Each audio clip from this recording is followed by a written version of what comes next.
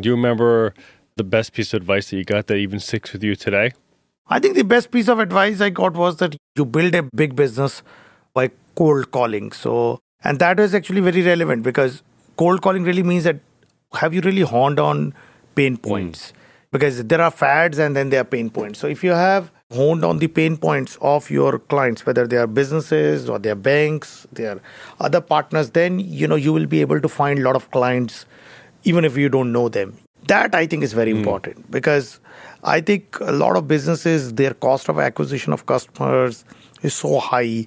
They have to do so much of branding. They have to do so much of other thing because they're not really solving a pain point a lot of time. They're just like in a fad and then they're saying, okay, for me to acquire a customer or to retain a customer, I can only do it because I'm like spending so much money on constant branding, marketing, or right now also on giving customers a lot of cashback, incentives and all that.